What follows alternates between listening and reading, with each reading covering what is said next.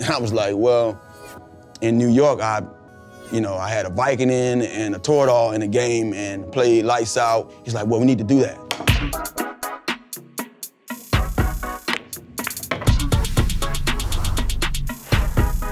Santana Moss, what's up, baby? What's up, my brother? How you doing, baby? How you living? I'm good, man. How are you? I can't complain. I can't complain. Now, people know you for your football play. What about your pool play, man? What's up? I got a little something now. You do? When you have a pool table in your house, you can't say you don't know how to play. Exactly. You just might not be a pro. Let's see what you can do. We got a stick right there for you. Go ahead and break it for us. Hey, one of these. White ball went over there. So in 2005, you're in Washington. What was your relationship like with Dan Snyder? And what stories do you have with Dan Snyder? The relationship was there. You know, one of the things I learned early, he loved all his guys, but if you was the guy that laid on the line for him, he really loved you. And I remember '07. Tell me what happened. You know, I'm sitting in the training room, banged up hill, after playing the Jets, playing my old team. And never seen Dan Snyder in the training room ever in my life since I've been a Redskin. And he walks down and like, you're playing this week. And you know what week it was? It was Cowboys week. That's why he was in that training room. And I'm sitting there, well, it's a possibility I can be out there. I got to see if something's going to work. And he's like, what you need? And I was like, well, in New York, I had a Vicodin and a Toradol in the game and played lights out. He's like, well, we need to do that. He's like, miss these days of practice, and Friday we're going to try it. So Friday comes, and they cut my shoe out to make sure I can fit my foot in it because the heel is just so sore and big, I can't put nothing on it. And I spat my shoe up, I spat it to my foot so I can keep the shoe on. And I go out there Friday, probably 50%. But it's Friday practice. Friday practice is like a modified walkthrough, which is not, but you want to get a good sweat. And you already told me you talked to Porters.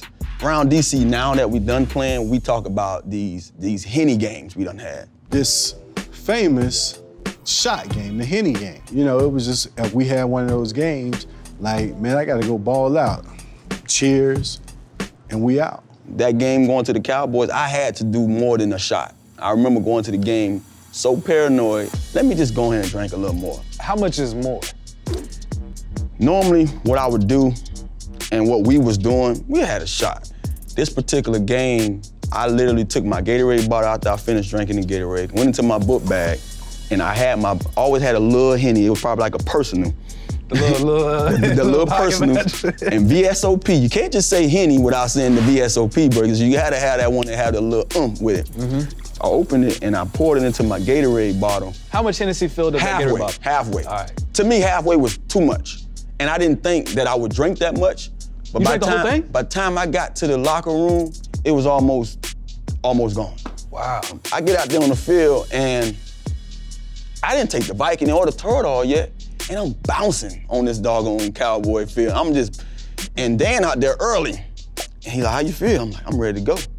But they don't know why I feel like this. They thinking it's a Toradol on the Vicodin. Now, I took the first bus to get over there before everybody else so I can really test this heel out. Now the second bus, the third bus done got there. All the guys, they see me in the locker. They like, oh, Tanner man back.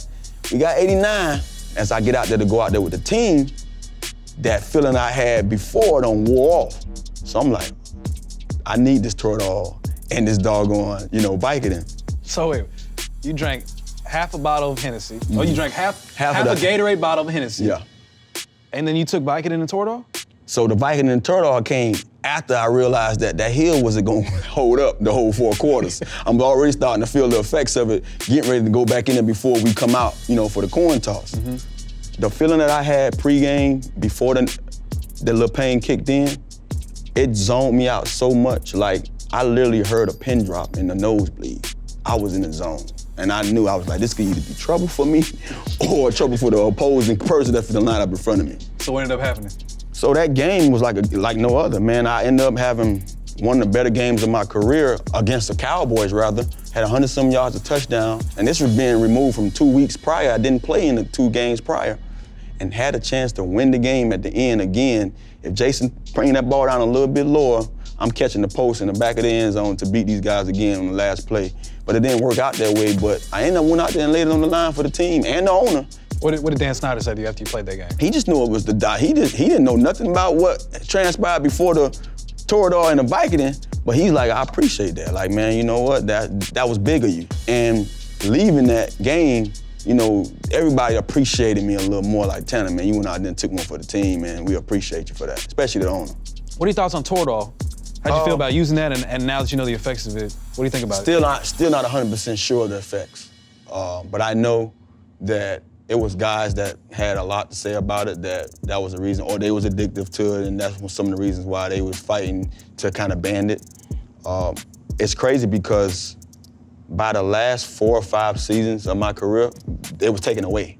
So remember I just told you I feel like I couldn't play without it? Oh, now I have to play without it. It was taken away. So, you know, one of the things I say about this game, we walk into this game knowing what some of the things that we're going to have to deal with, whether it's going to be the rest of our lives or just for that moment. And so I feel like some of this stuff comes with the game, so we got to just suck it up, and whatever allows us to play the game, as long as it's not illegal, you got to do what you do. Hey, man, you nice, bro. Got a little something in me. You about to bust my ass right now. Thanks for kicking it with us. Subscribe to BR to check out more dope videos like this one.